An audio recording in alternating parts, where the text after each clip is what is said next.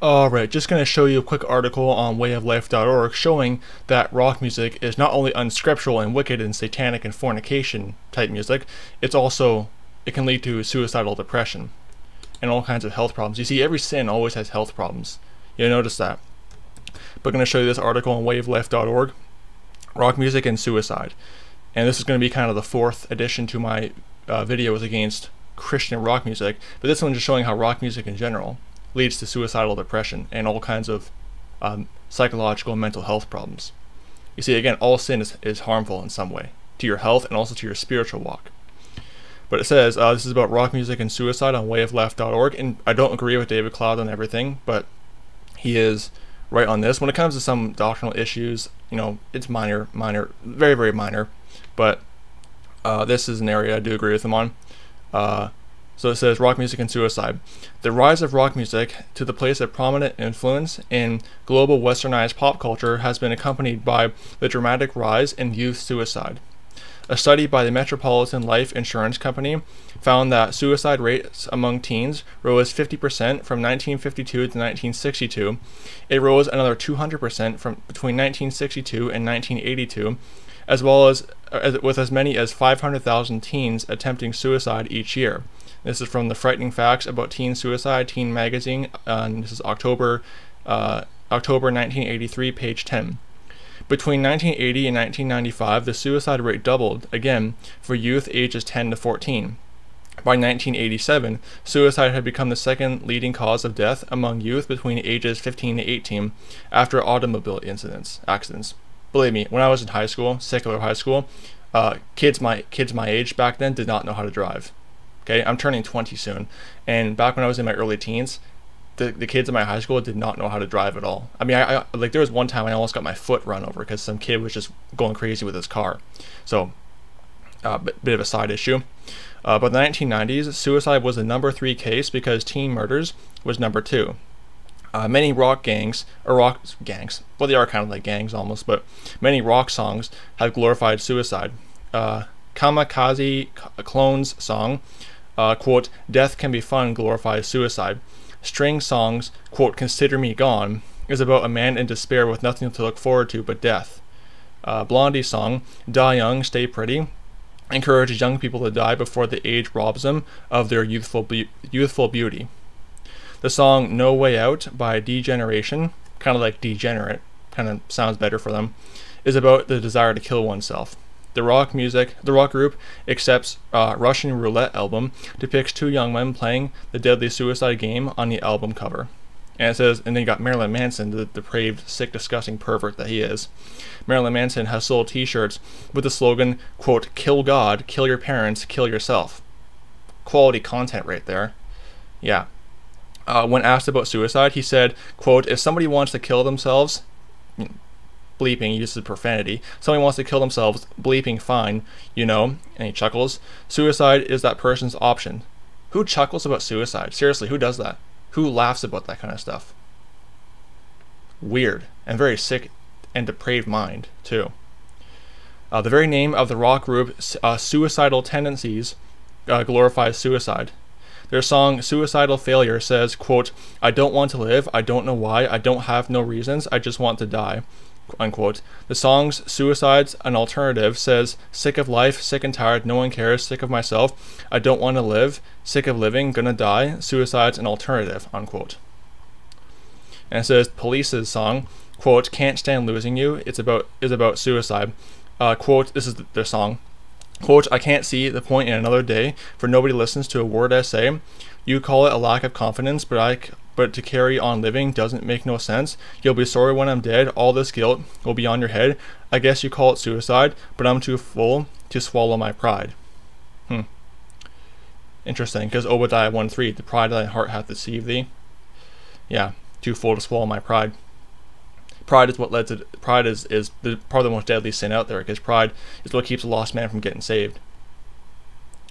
Between 1985 to 1990, Ozzy Osbourne was soon sued by 3 different sets of parents from Georgia and California, all claiming that his song, quote, "Suicide Solution," had included their sons, or had induced their sons to commit suicide. Rolling Stone Encyclopedia of Rock, page 734. 734. Osborne won all 3 suits, claiming the song was actually written to lament the death of a rock star, Bon Scott, and that it was actually an anti-alcohol and anti-suicide. Sure, Suicide Solution is somehow anti-alcohol and anti-suicide. Sure. Yeah.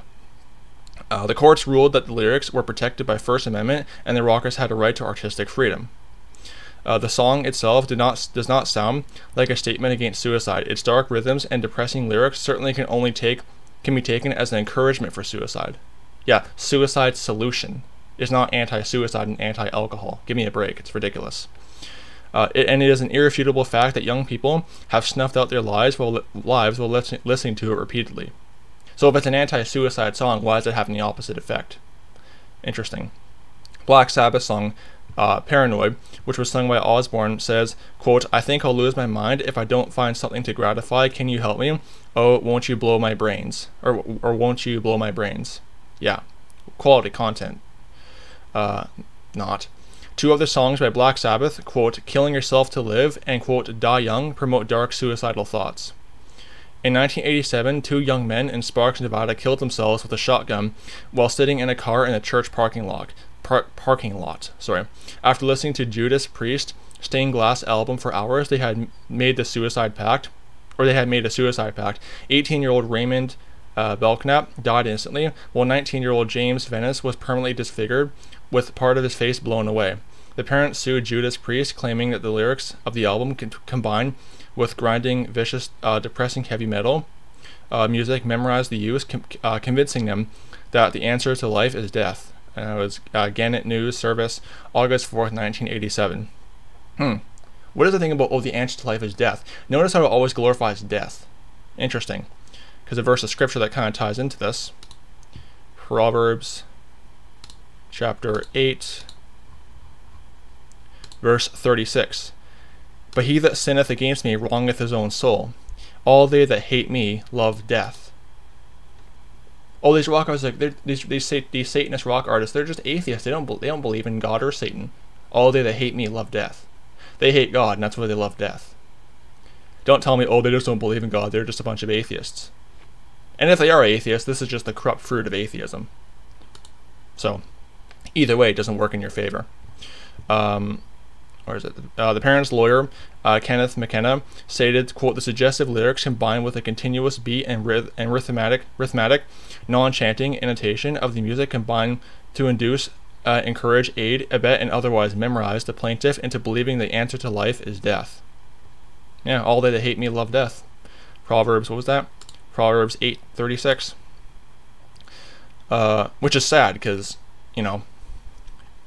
these Satanist rock artists who, supposedly atheists, but whole other issue, they're actually winning these court cases, because their songs are encouraging suicide, but then you're actually winning. I mean, it's clear that their songs are responsible for these kids killing themselves, but then they win the court cases, which just shows that, there is obviously some weird stuff going on with these courts. That is a reasonable assumption, but the case that we lost on the grounds that the vile music is protected under the First Amendment. Okay, freedom of speech is an important thing. Freedom of speech, you see, a society cannot function without free speech. Okay, whenever you start to censor speech, you're going into fascism, communism, just blatant authoritarianism. Okay, free speech is important, but from what I understand, the Constitution does not protect, not glorifying, but encouraging death, like calls for violence. That's just what I read. That's just how I read it. Okay. Free speech is, hey, I hate blank, or I don't like this, or I don't like the government. Or free speech is even, hey, I think that sodomites are wicked. That's free speech. Free speech is not go kill yourself. Big stretch there. A teenager in Wisconsin committed suicide by hanging himself in 1986 in his dormitory room in St. John's Military Academy. Quote, "His death was clearly marked as a ritualistic suicide. Next to the body was a human skull and a burning candle. Tape-recorded rock music played continuously.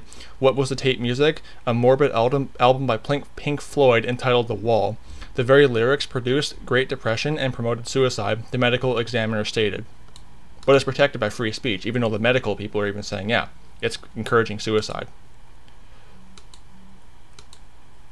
What was it?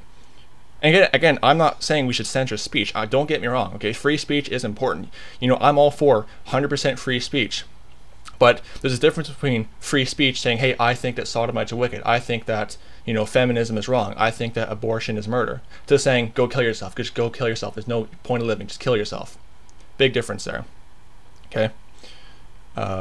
My personal feeling is that this type of music is going to add to the depression. If they're depressed, the music is going to send them deeper. If he wanted to change his mind sometime during this, the music wouldn't help. Unquote. What are the titles of the songs on the albums? A few more is There Ain't There Anybody Out There, and Goodbye, Cruel World, and Waiting for the Worms. H.T. Spence confronting contemporary Christian music.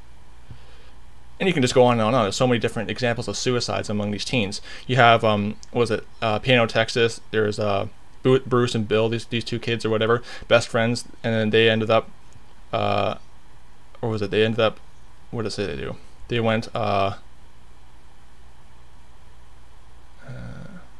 I was skimming through this thing. Oh yeah, so then we did two kids, Bruce and Bill. So then Bruce, Bill ends up dying, and then Bruce kills himself at the funeral with carbon monoxide poisoning. And then in the car, there's a tape player playing one of Pink Floyd's songs, Goodbye Cruel World. Then you got 1975, 16-year-old John Tanner. He tried to basically kill himself, but then he actually did get saved and accepted Jesus Christ. So praise God for that. And that's from, there's also a 14-year-old AC/DC fan in Indianapolis, Indiana, shot himself in the head in an attempted suicide. And then his mother was convinced that heavy metal rock music exercised a strong influence in the depression. And it just goes on and on and on and on and on. I mean, so many different examples of young adults and teens killing themselves because of rock music. But it doesn't encourage suicide. Yeah, it does. Okay, it basically makes you think there's no point to living.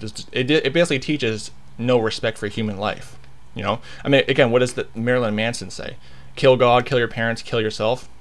See, no respect for human life at all. This is what rock music does. That's why I'm so hard against it. And Christian contemporary music is just simply trying to take this murder-encouraging music and trying to Christianize it. You can't do that. Okay, like Job 14:4 says, you can't take a clean thing from an unclean thing. So I just wanted to show you guys that. That's what rock music does to the psychology, to the human brain. It messes you up and makes you want to kill yourself. So, more proof that all sin is negative for your health. So don't be deceived. May the grace of our Lord Jesus Christ be with all the brethren. Goodbye.